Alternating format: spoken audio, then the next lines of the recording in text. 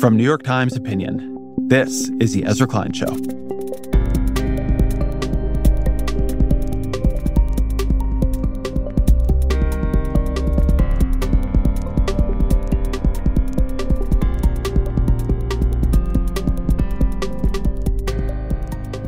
So I just got back from an 8-day trip to Israel and the West Bank. It was one of the more intense reporting experiences I've had by far. And it's going to take me a minute to sort of process my thoughts and represent what I saw in all of its directions and contradictions fairly. But one thing I really felt there, and I knew it from the polls, but feeling it is different, there's really no left in Israel. There's no center-left. There's a coalition that Netanyahu leads, which stretches from the right to the far right. There's a coalition that Benny Gantz leads, stretching from the center to the right. So one thing I started doing in Israel was spending a lot more time reporting among Israelis' right, trying to better understand how the country and its politics and security look to them. And Amit Segal's name kept coming up. He's considered by many to be the most influential political analyst in the country, very rooted on the right. He's got a book coming out in English in September called The Story of Israeli Politics. And I didn't initially intend this conversation as a podcast. I was going into it as reporting for this bigger piece I'm working on. But it happened to be that on the morning we spoke, Benny Gantz left the war cabinet, breaking the unity government, or the unity war cabinet at least, that has led Israel since very shortly after October 7th. Gantz is calling for elections. We're sort of beginning to see what will be the next big fight politically in Israel. And I found Segal's analysis of that really helpful. But even more broadly than that, I think it's important right now to know the narrative of the Israeli right, because it is the narrative, it is the thinking driving Israeli politics. One thing you'll hear in this, and a lot of people I think will not like in this, but it was a theme of my entire trip, is how there's a genuine irreconcilability to not only like the history or the narratives, but the views of reality right now. I saw this consistently. I can't tell you how many times Israelis and Palestinians would tell me something I saw with my own eyes or a video I could show them. It was just fake news, or maybe it was AI or propaganda. I mean, this is true among Palestinians, many of whom don't believe Hamas committed civilian murders on October 7th at all, who dismiss evidence to the contrary as Israeli propaganda. It's true among liberal Tel Aviv residents I met, like genuinely liberal ones, who dismissed a video of quite brutal settler violence that I had on my phone where I'd spoken eyewitnesses as potentially just fake, right? You can't even believe what you see. In a way, you'll hear it here, in Segal's view, that before October 7th, Gaza was quite lovely, that Gazans could import nearly anything they wanted, and if you want the evidence, you can look at TikToks. This is not my sense from talking to aid workers who were in Gaza before October 7th, who have told me about widespread hunger and poverty and deprivation. Of course, there are always connected people in any society who can get around that. But for a lot of people, the sense that I have been given is there was quite a lot of suffering. But my sense of Gaza, it is not the point here. The point is that there's nothing even close to a consensus reality right now among Israelis and Palestinians, or really even among Israelis in much of the world. How the world sees Israel's fight and how Israel sees Israel's fight and its enemies, they've diverged profoundly. And that divergence has become a real source of pain to many Israelis, but it's also become a very potent driver of politics and political anger, and increasingly a potent election issue for Netanyahu, a thing that he can again defend Israelis against and maybe use to make a comeback. As always, my email, EzraKleinShow@nytimes.com.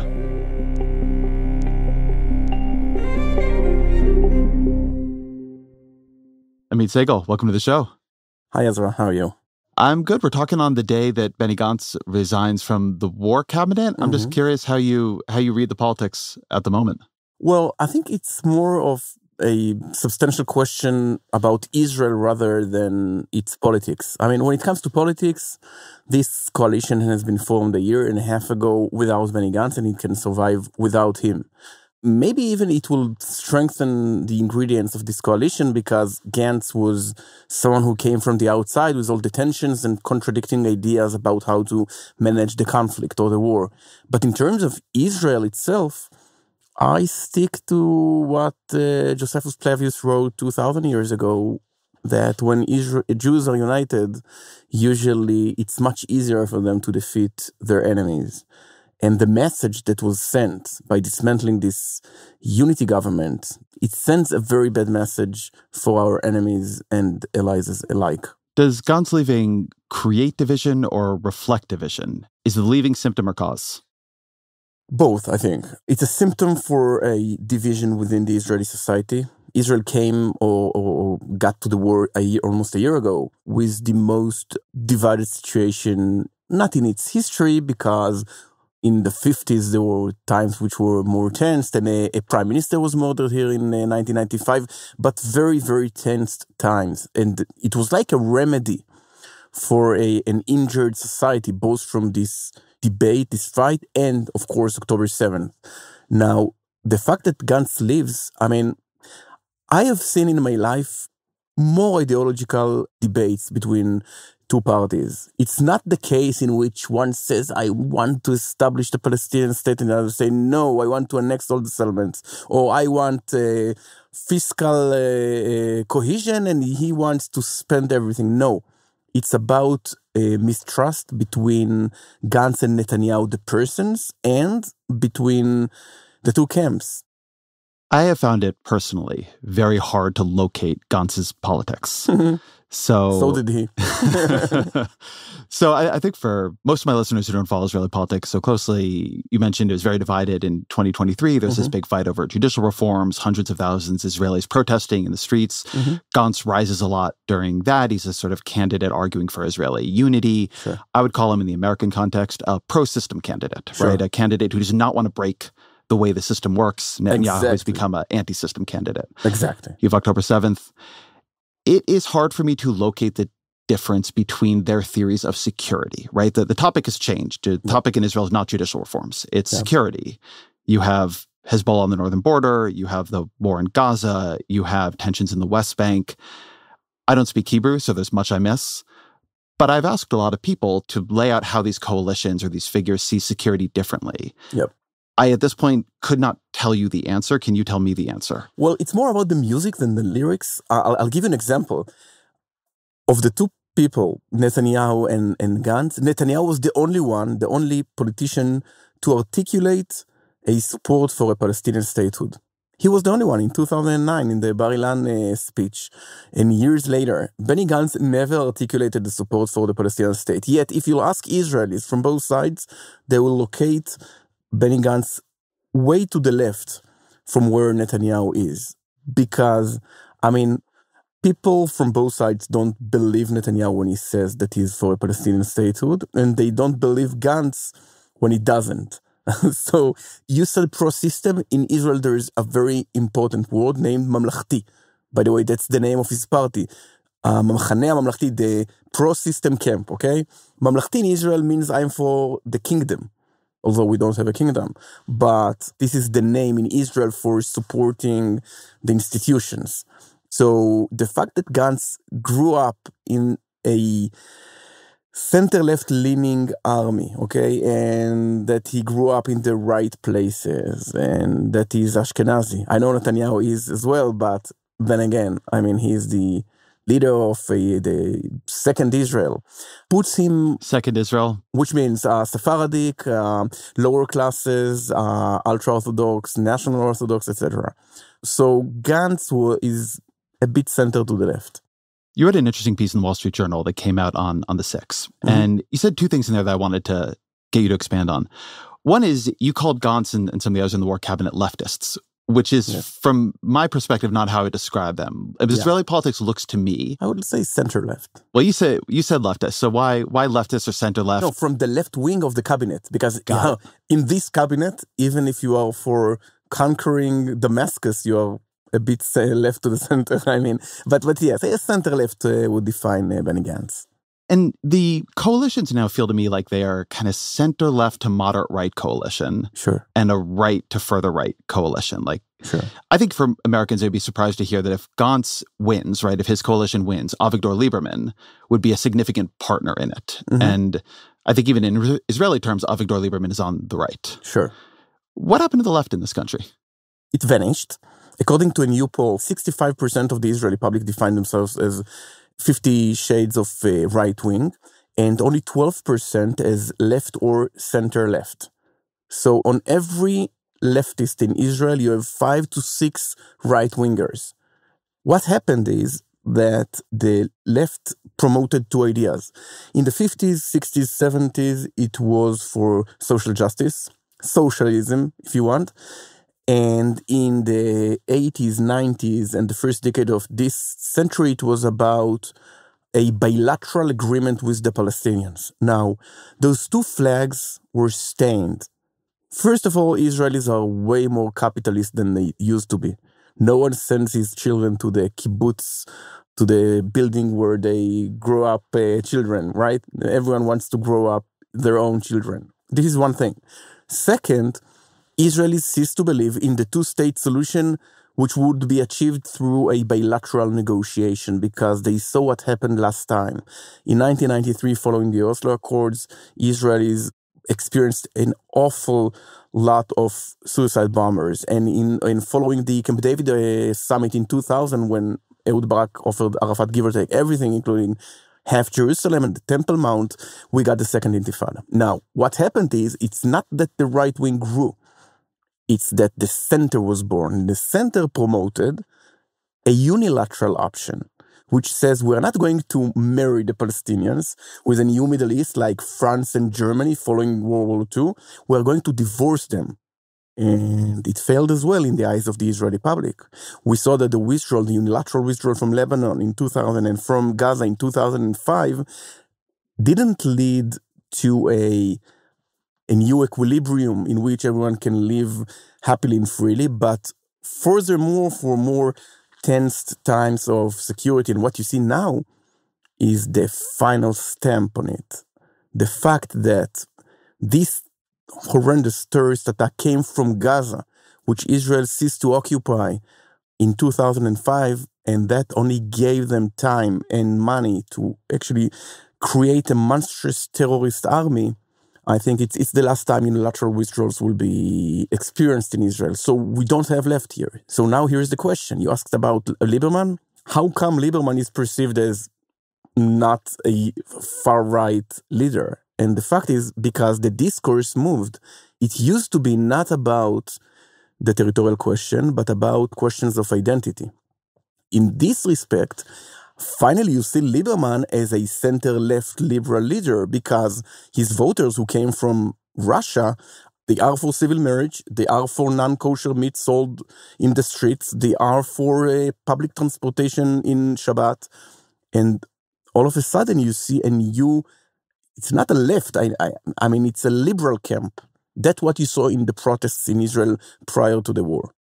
As I've been speaking to people here, a couple things that you were just talking about, I felt very present to me. The feeling that we being Israelis, have tried deals and the deals didn't work. Peace process, negotiations, and we got the second intifada. We signed a paper that Hezbollah would be kept backwards in Lebanon, and there's a UN resolution. And here they are right on the border firing rockets. The UN did not keep its side of the bargain, and now Israel's under attack. There are between 50 and 100,000 refugees from the Israeli north. I was up near the border the other day. It's a ghost town. It's on fire. So deals didn't work. There's no belief in deals and negotiations. Unilateral withdrawal didn't work. If you create that space, the feeling is now something like Hamas will fill it. It will import weapons. It will eventually commit a massacre. I have not felt, in speaking to people, that any new theory has arisen. Not a new theory of peace, but a theory of security. Sure. Do you think that's right? Yes, people are very disturbed because we tried everything, and what we see now is that we got used to Israel's calmest decade in terms of security and casualties, and all of a sudden, people understand that this was not feasible for the long run. That is to say that we will probably have to see more soldiers fighting in the north and in the south for the coming years, maybe decades, and there will be a death toll, and we'll try to preserve the situation as calm as it can, but it won't. It's not going to be a permanent war, but maybe permanent state of ongoing operations from time to time. It's something more like a return to a theory of occupation. You call it occupation from the perspective of the Palestinian population, but I'll try to explain it from the Israeli perspective. Israel withdrew from Gaza Strip, evacuated each and every settlement, took out dead from their graves, and withdrew for the international border. And Israel, at the very same time, stayed in Judea and Samaria, the West Bank, in order to preserve its security in a bearable condition.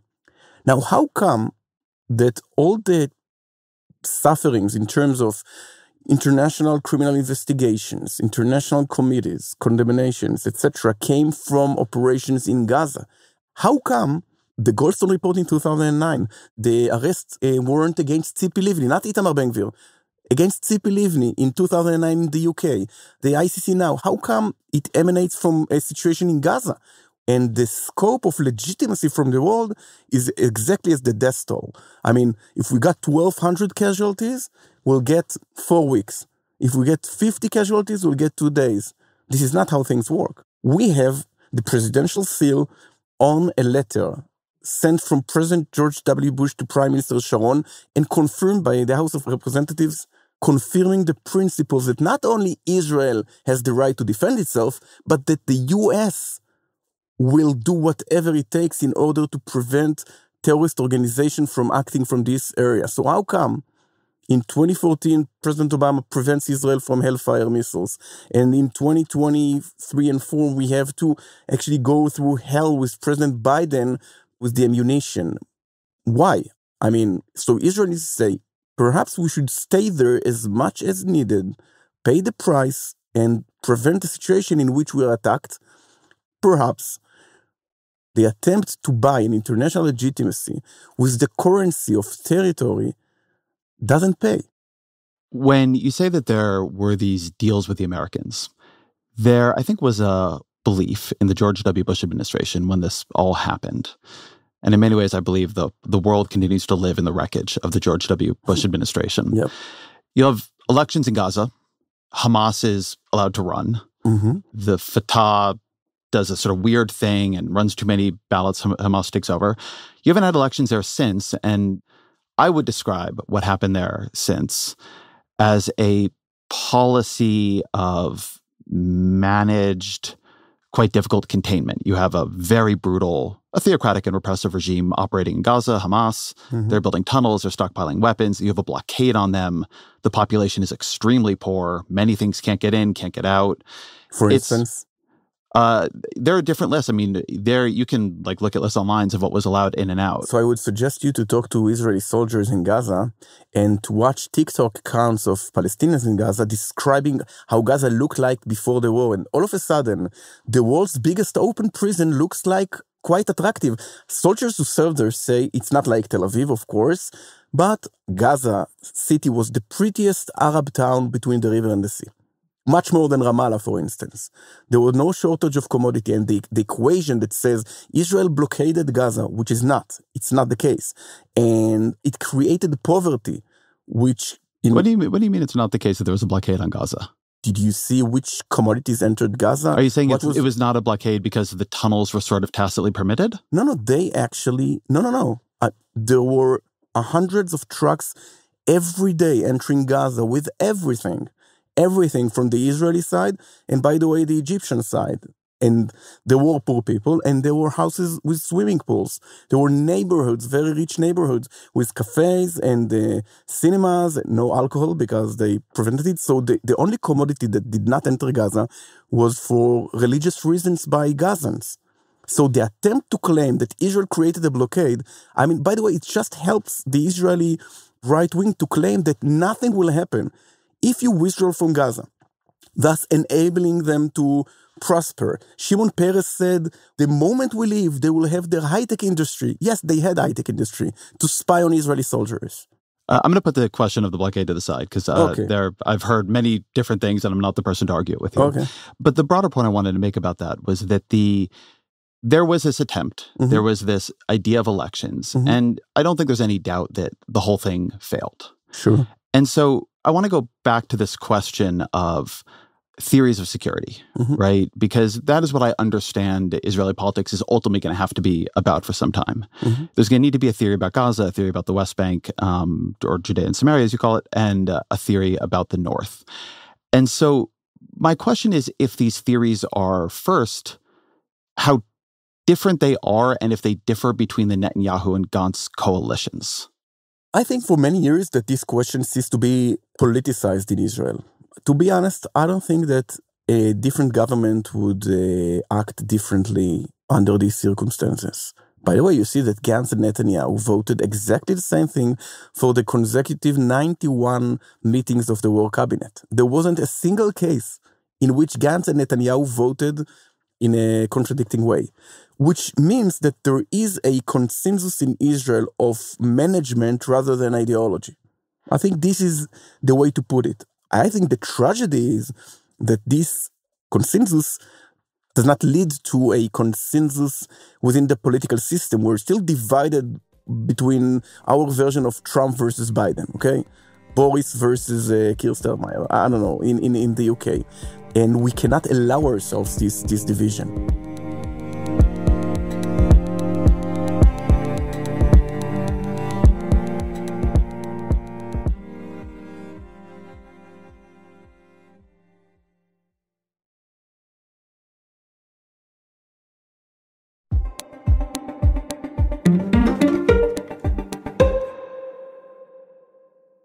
Let me ask about the West Bank. Sure. So here's a theory you could imagine there.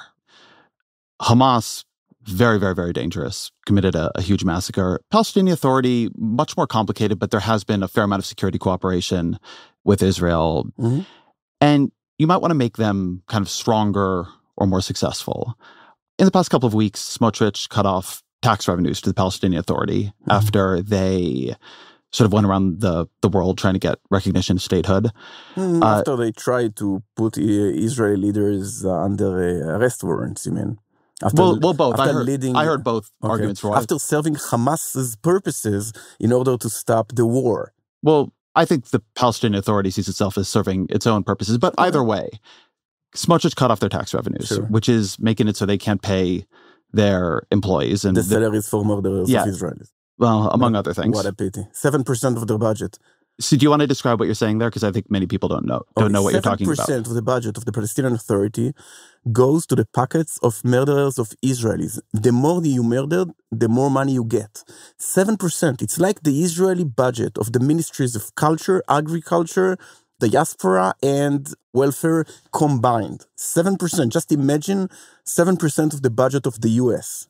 The attempt to create a differentiation between Hamas and its population in Gaza, or between Hamas and Fatah, ignores basic grim facts that put it in a different way. You would say there's no differentiation between I would say that the differentiation between Hamas and Fatah is for political reasons. Fatah was thrown from roofs in Gaza in 2007. That's the way they solved their political debate. Okay? That's how they did it. But it's not that Fatah wants Israel to exist. I mean, when people chant, from the river to the sea, Palestine shall be free, it's not a Hamas phrase, it's a Fatah phrase. When 72% of the Palestinian population in Judea and Samaria in the West Bank support the massacre of October 7th, it's horrifying. I mean, and what I hate the most is just when people say, yes, you didn't expect them to be Zionist. Yes, I don't expect them to be Zionist, but in order to be against, to stand against murder, rape, and burning alive of people, you don't have to be Zionist. Now, here's the thing. The only differentiation between Fatah and Hamas in terms of the way they treat Israel is the fact that 20 years ago, the Israeli army operated in the cities of the West Bank exactly the way it operates now. So it took the will from the Palestinians to fight there. Now, the reason that they don't operate against Israel or cooperate against Hamas is because they fear the moment Israel leaves, Hamas will throw them from the roofs of Ramallah and Hebron, not from the roofs of Gaza only. That's the thing. But you can't ignore the fact that, I mean, we all have a dream about two Western democracies living side by side in peace and harmony. Unfortunately, this is not the case. It's very hard for the Biden administration, who's partially the Obama administration, who's partially the Clinton administration, to admit the grave mistakes it had made. And the grave mistake was when President Clinton came to Gaza. It's amazing to remember. Came to Gaza as the President of the United States to stand alongside a mass murderer, Yasser Arafat. They wanted him to be Nelson Mandela. But unfortunately, this very specific Nelson Mandela didn't want to be Mandela, didn't want to play the role. He wanted still to be a murderer of Israelis. Maybe time will come when they will want to live with us. It has not come yet. I'm not a believer right now in two-state solutions, and one-state solutions, and frankly in solutions at all. Like, this does not feel to me like a solutionary time. And sometimes when I hear American politicians talking about that in this moment, it feels fantastical, right? Like a denial of what is happening. I want to go back to what you were saying about Fatah. I've heard from many Israelis and the sort of fury over those payments. So let's take that as a given. That's a big part of how Fatah is seen. That didn't change a month ago, right? Those payments didn't begin a month ago when the tax revenues were stopped. The thing I want to get at here is security. One theory you might say is, look, Fatah, the Palestinian Authority, we don't like it. It's a problem. But for whatever reason, not because it likes Israel, but in your telling, because it's afraid of being thrown off of a roof. It does do security cooperation. Things have maintained calm in the West Bank. The West Bank has not been lit on fire. There is not, I was just in a bunch of settlements over there. They're very near Palestinian cities. You're not seeing, people from the cities like come into the settlement and massacre Israelis. It does seem to me... It happened in the past. It has happened in the past. And I was talking to some of those people. It does seem to me that if you wanted calm, you wouldn't start kind of squeezing the finances. Hamas is becoming more popular. Abbas is extremely, extremely unpopular. Smotrich feels to me like he is pushing the PA towards breaking. Put aside whether the PA is good. Is that good for Israeli security if they cannot pay salaries? Well, so it's complicated. There are two parts for it. One, yes, this is Smotrich's ideological purpose. He doesn't want, in the long run, the Palestinian Authority to exist because it's against his idea of sovereignty on every single inch of Greater Israel, okay? But there is something else which enables Smotrich to promote it. And the fact is that the Palestinian Authority has gradually started to lose control over wide areas in Judea and Samaria. For instance, Jenin. By the way, it's interesting. 3 years ago, Israel tried to create a pilot to enable the Palestinians to have their economy there. Israeli soldiers would not be allowed to enter in order to create a situation for a prosperous economy. Because there was this equation that Israeli soldiers and the sentiment of occupation prevents economic development. And exactly the other way around happened. Jenin became a hub for terror. So it's very complicated. I would say that the Palestinian Authority might collapse anyway. I'm very worried about the situation. Even before the war, I wasn't sure what is going on, but I felt the earthquake starting. One thing we're saying is, and I think this is sort of embedded in what you're saying, Palestinian Authority governs and maintains governance with Israel's help. In addition to whatever cooperation it offers, there's, I think, a widespread belief that if Israel left the West Bank tomorrow, the Palestinian Authority, it may not survive. Would collapse in seconds. And what could take over would be extremely dangerous. So I just think that's an important part of the politics there. A few years ago, there was a theory that was popular in Israel. It sort of came from Micah Goodman, who is a sort of centrist philosopher, right, is a good way to describe him. And the idea was shrinking the conflict. And it basically said, and you can tell me if you think this is not the right way to describe it, that, look, there's no solution for this right now. There's no two-state solution. There's no one-state solution. There's no deal. Let's just try to, make the roads better, make more Palestinian roads that are not going to have checkpoints, push for economic development. It has some resonances with an old idea from Netanyahu, which is economic peace, which is sort of different than other kinds of peace. It got picked up by sort of the opposition to Netanyahu. There was, younger politicians who were making this part of their platform. The thing that I noticed when I was going through the West Bank, and particularly through areas like in Area C, which is, for people who don't know, in Area A, sort of in theory, the Palestinian Authority is in charge. Area B is a kind of mix. Area C, Israel is sort of indisputably in charge. And in Area C, it's very noticeable on the infrastructure that Israelis use. It's very well kept. The infrastructure that Palestinians use was a lot of trash. It's not well paved, not a lot of lighting. I could name some other things like that, but you really see the way the two are governed differently. Yes, but you have to bear in mind something else. You look at it from a perspective of ABC, from a territorial perspective. Imagine it from an urban perspective. In each and every state, I mean, the city centers are way cleaner than some of the parts suburbs. I saw here are quite, I mean, there are parts right outside of Jerusalem Yep. that are under Area C governance and are quite urban. But putting that aside for a minute, a lot of Palestinian Authority city council members and people I spoke to on this trip, they said, look, like, Israel could help make me successful. They can make it easier for me to build things, give more water to my people, right? Like, I'm a moderate. They don't. Has that theory lost traction here? In times of conflict, people less listen to theories about making good for the other side, especially when the other side, gave candies for children when Israelis got massacred. Gaza, the West Bank, and Lebanon are three very different situations, but there is one principle that most Israelis accept, in my opinion, which is that the only guarantee for the lives of Israelis is the fact that there would be an Israeli soldier in each and every place. Not presidential commitments, bilateral, unilateral, promises, etc. Foreign leadership. Israelis see it from the perspective of security rather than from the perspective of mutual cooperation, for instance. So maybe it answers your question. But I think the question there was of security. To me, when I read Goodman's perspective here, right? From a lot of perspectives, from a Palestinian perspective, that is not an answer, right? What they want is sovereignty, self-determination, freedom. That does not give them that. I understood that, at least partially, as a security project, right? A theory that if the daily lives are better, like, this will work better. And I think there's some reason to believe that theory. I don't agree with an argument you were making earlier that sort of Gaza was in better shape than the West Bank. Every economic indicator I know of. Take a look on TikTok. TikTok, usually not the best space for information about Facebook and Instagram as well, no Israel. problem. The West Bank was calmer. Palestinians living inside Israel has been quite calm, too. Right. And that's a much stronger sort of economic situation. I understood the theory of that as a security theory, right? You make the economics better, you keep the situation calmer. This was the incentive for the Israeli public. I am asking, I think, if people now believe that theory does not work. It lost support over the last 2 years. You have to remember that prior to October 7th, the last government, Lapid and Bennett's government, which was, their manifesto was Micha Goodman's book. Yes, they believed that. Exactly. It fell because there was a wave of terrorist attacks from the West Bank.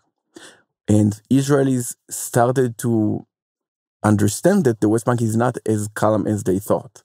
So I think it lost popularity. But as you said before, it's not that there is an alternative solution these days. No one wants to annex 3 million Palestinians to Israel. Let's talk about the north and the Lebanon border.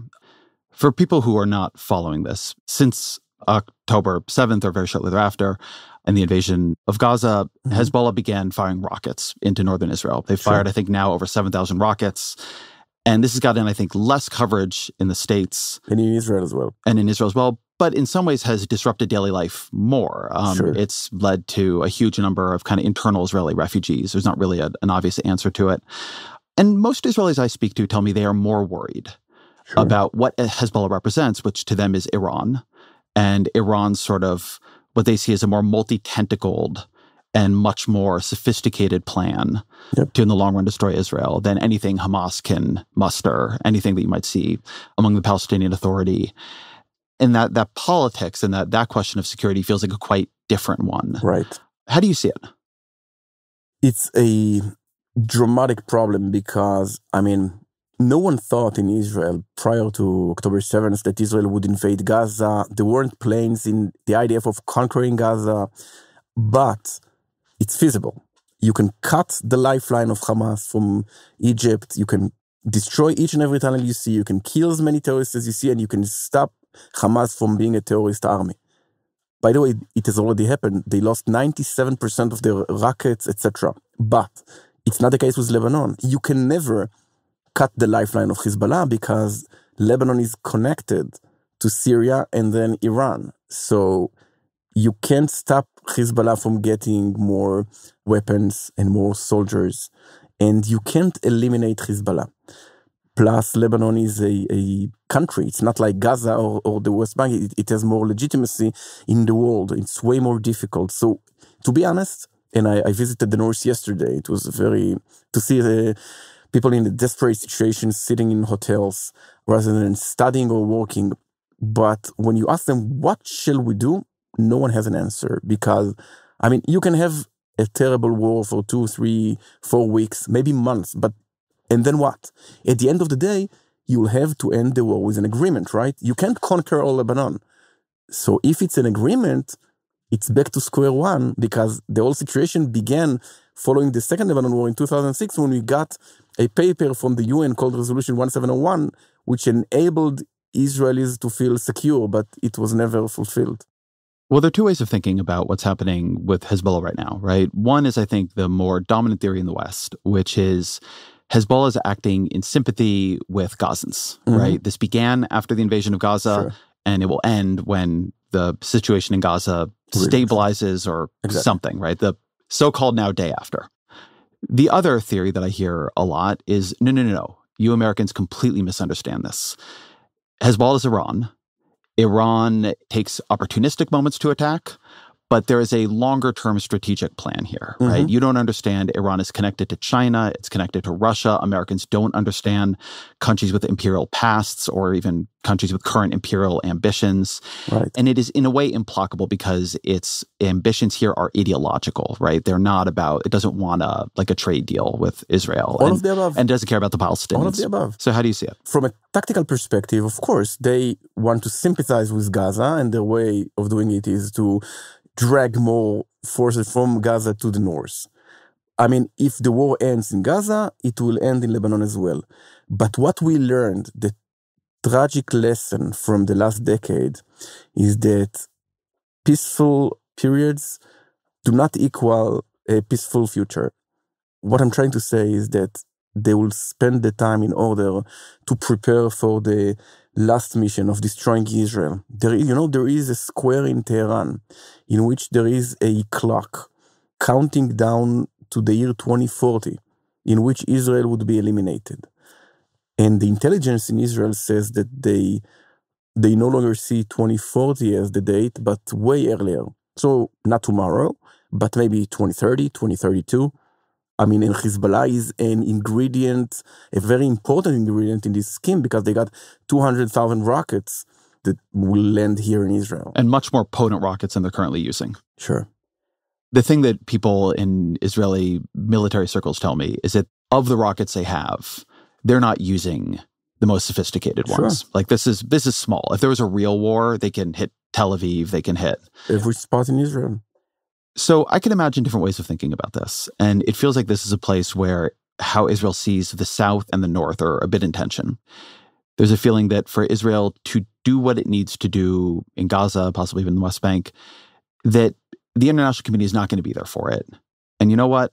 Screw them. Like, we have to do what we have to do. Sure. And if we lose international support, that is what happens. Israel could occupy, invade, handle Gaza on its own, sure, even if America, I think, was not providing it ammunition. Iran is a different kind of situation. Sure. If you imagine a future Iranian war, right, the kinds of things people are talking about here, that's a place where it really does need support. So how do you see the kind of tension between Israel's international legitimacy, support, alliances that it needs for that threat, and the way that that resource is being depleted right now in Gaza to some degree in different ways in the West Bank? I think the world appreciates strong countries, and October 7th was a terrible showdown of weakness. So Israel has to finish the Gaza thing with each and every battalion eliminated.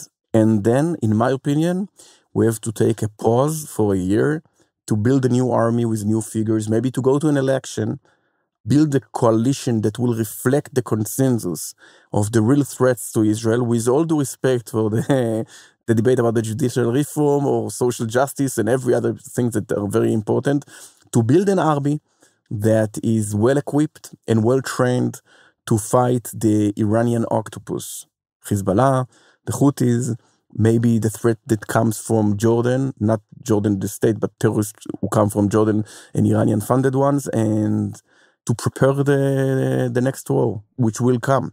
By the way, it will help Israel to build cooperation, both with the US, remember the 5th of November, maybe Trump will come, and with the moderate Sunni countries.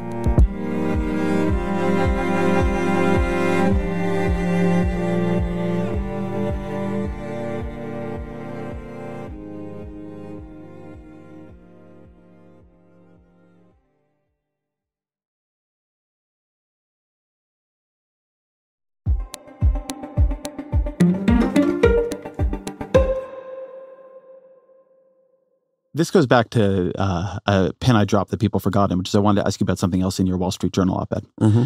So Biden was certainly at the beginning extremely, extremely supportive of Israel. Over time, the tensions between him and Netanyahu have grown. Mm-hmm. He's pushing a sort of 3-phase ceasefire to reconstruction plan. Mm-hmm. Netanyahu's been recovering the polls. Gantz has been losing a bit of altitude. Sure. You made the argument in the Journal that Biden has become a potent issue for Netanyahu, not a problem for him, but actually his path. An advantage. Tell me why. I'll explain. There are two sentiments in Israel. There is an earthquake in Israel going on these days. Two tectonic plates are colliding. One is Israel is moving from the left to the right, people who cease to believe in the two-state solution, in unilateral withdrawal, bilateral withdrawals, etc. But on the other hand, there are those Israelis who move from the right to the left. They voted for Netanyahu and his allies, and they no longer want to see them due to the failure. So Israelis want two things. They want right, and they want change. Do they move from the right to the left or just from the right to the anti-Netanyahu right? Exactly. This is exactly the thing, the sentiment. They are angry at Netanyahu because he failed to be as hawkish as they wanted. Not because he was too hawkish, but because he was too dovish. So they want right and they want change. Now, Bibi gives them right and he doesn't give them change. Gantz gives them change, but he doesn't give them right because he's center or center-left. So Israel is still waiting for a new party to come. Maybe a combination of Bennett, Lieberman, Saar, former head of Mossad Yossi Cohen, something in between, something that will reflect those two values and will gain huge ground in political terms. Maybe will be Israel's biggest party. But in the meanwhile, when Israelis are forced to elect between their distrust of Netanyahu and their distrust for yet another international pressure, they choose Netanyahu. That's the thing. That's why when Biden pressures Israel to stop the war, most Israelis want a victory in the war. President Biden wants Israelis to stop the war when Sinwar is still on his feet, and most Israelis don't want it. Biden still believes in the idea of two-state solution. 70% of the Jewish Israeli population is against it. So Netanyahu would invent Biden, those debates with Biden, and I mean, he has to thank him. Something we were tracking earlier was, what are the differences here between Netanyahu and Gantz? And Gantz, it's not like he has said a bunch of things about what he would do with the Biden plan.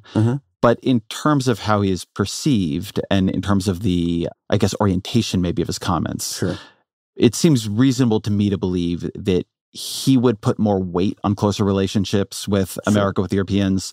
And so in the Israeli public's mind, he's more likely to try to play ball. To be pro-system with the American system.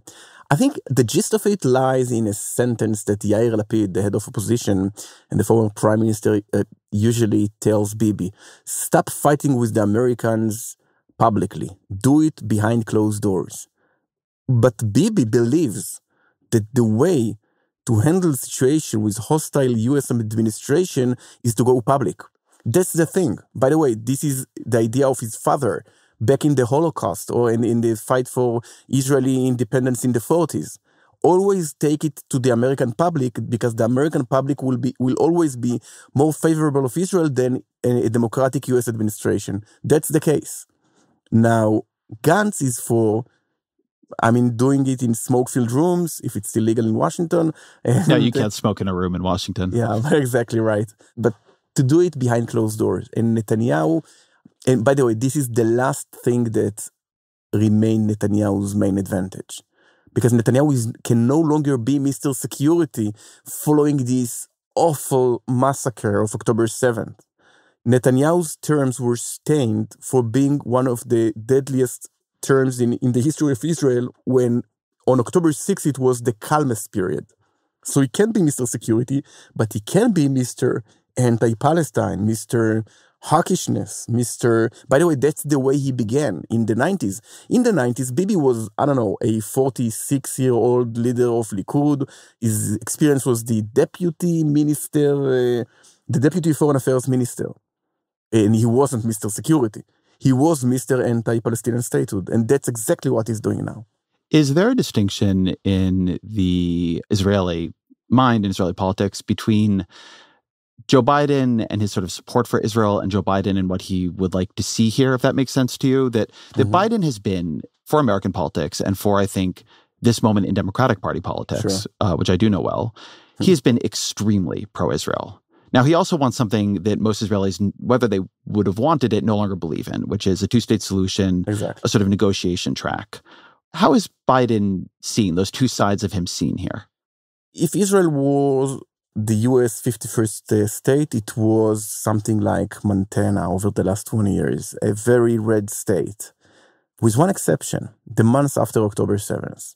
It was the only period since the Clinton era in the 90s in which a Democratic president was way more popular than the Republican candidate. I think he defeated the Trump 2-1. And then came those, it's not that Israelis are, just give us the money and the ammunition and leave us and we don't want to see you. No, they really appreciated it. The day President Biden gave his speech on October 9th, I think it was, all of a sudden there was an air in the room after 48 awful hours. But the moment Israel started to recognize that he wants the war to end without eliminating Hamas, and Palestinian pro-Hamas community in Michigan is more important for him than winning the war, was the moment Donald Trump made his comeback in the Israeli Montana. I don't think that's a fair read of his or frankly, American politics. But what I do think is true is that something you said a minute ago is that Netanyahu's view is that if you take things to the American public, they're always going to be more pro-Israel than the American president. The politics in America, I would say, are changing. It's not a pro-Hamas majority. It's not campus protests. And in fact, if you poll, Americans are by a significant margin still more sympathetic to the Israeli position here than the Palestinian. But less than it used to be. Less than it used to be. Generationally, young Americans are much less than they used to be. And the thing that I sense in America is they're sympathetic to Israel, but they actually don't care about this that much. They're in a more isolationist mood. I mean, Trump is pro-Israel, but he's also kind of an isolationist.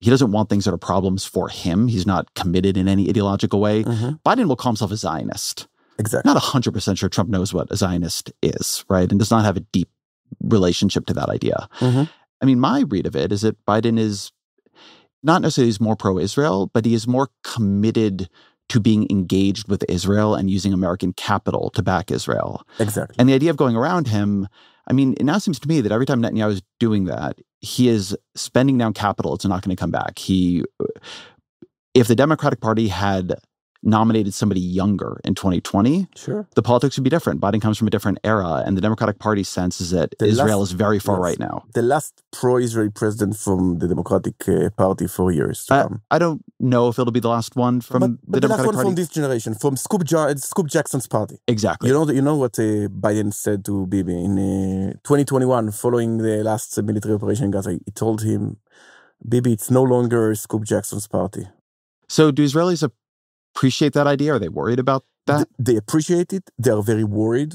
I had a terrible conversation with one of the former IDF chief of staff who said that when Israelis buy an air jet today to the Israeli Air Force, you know that the life expectancy of those machine tools is 40 years. So they take into account the fact that during the coming 40 years, there will be a hostile U.S. administration that will not provide the pieces needed to be replaced. And how is that taken into account in Israeli security politics or thinking? Usually the long run in Israel is the news broadcast of 8 p.m. in the evening. No, but the serious people say that it should be based not only about the cooperation, not only of values, but of value, okay, in terms of money, strengths, etc. I mean, it's not that the Saudis like Israelis, right? I mean, MBS and MBZ did not have a father who was a priest and told them always protect Israel, right? They need the Israeli weapon, the Israeli way of thinking, and the Israeli cooperation. So we have to be very strong. This is one thing. The second is to put as much money as possible on fostering the relationship with the Hispanic community, with the African American community, with youngsters, universities, etc. That's that, and of course, and first and foremost, the Jewish community. Tell me, as we sort of come to an end here, about the Saudis, right? Sure. In terms of things that are positive for Israel that I would not have expected 15 years ago. Sure. A moment like this, and Saudi Arabia is still interested in doing a normalization deal. There's not been a blow up with Jordan, right? Not an end to peace with Egypt, right? Not an end to the Abraham Accords. The neighborhood, so to speak. Whatever is going on with Iran, the rest of the neighborhood has changed quite a bit. Sure. And there's possibilities there that weren't there before. They were there before, but I mean, 22 years ago, Tom Friedman wrote that adopting the Saudi initiative. He promoted the Saudi initiative that included withdrawal from Jerusalem and evacuating almost each and every settlement. 20 years passed, and Saudis want to come for free almost. Because, and this is Netanyahu's greatest victory, is claim that the way to have a peace with the Middle East is not going through Ramallah. You can have peace with the moderate Arab countries based on interests against Iran. And by the way, this is the way I criticize Biden the most, that in the year prior to October 7th, there was daylight between Israel and the States. And it was not because of the judicial reform. And he tried to appease Iran, and it failed. And Israelis and Saudis and Jordanians want Israel to defeat Hamas. They want Iran to be defeated. They want Hezbollah to be defeated. And I think there is a real chance of doing it.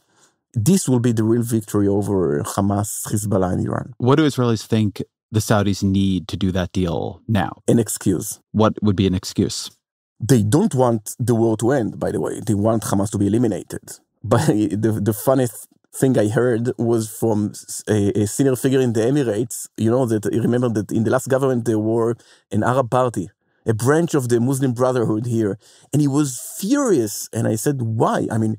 Finally, an Arab-Jewish cooperation. And he said, no, they are the Muslim Brotherhood. The only place that they are allowed to be in office is in Israel. You're crazy. The way of thinking is different. They can distance themselves from the Arab public opinion, who is very pro-Hamas, but they are horrified from Hamas and the Muslim Brotherhood. So they want a lip service to be paid there, and something still marginal, but maybe not in the eyes of the Israeli right wing, in terms of the West Bank, Judea and Samaria.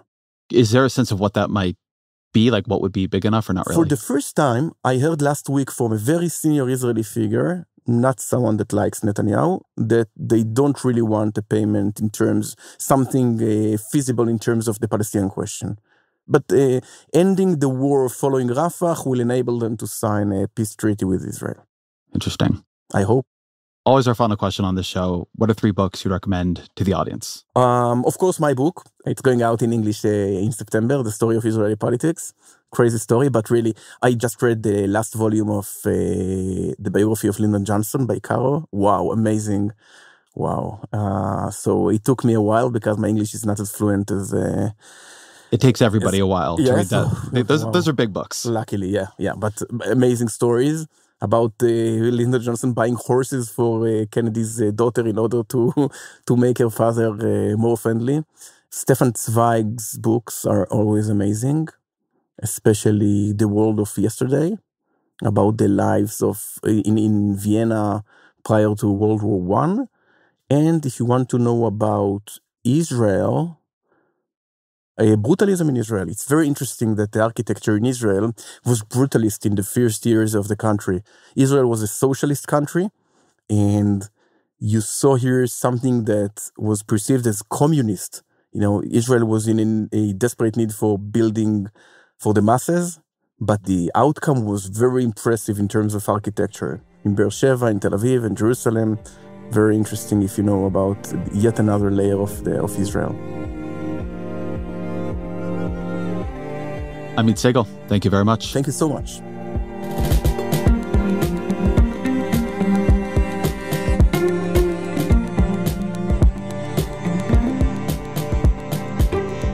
This episode of The Ezra Klein Show was produced by Claire Gordon. Fact-checking by Michelle Harris with Kate Sinclair. Our senior engineer is Jeff Geld with additional mixing by Amin Sahota. Our senior editor is Claire Gordon. The show's production team also includes Annie Galvin and Kristen Lynn. We have original music by Isaac Jones, audience strategy by Christina Siemielewski and Shannon Busta. The executive producer of New York Times Opinion Audio is Annie Rose Strasser, and special thanks to Sonia Herrero.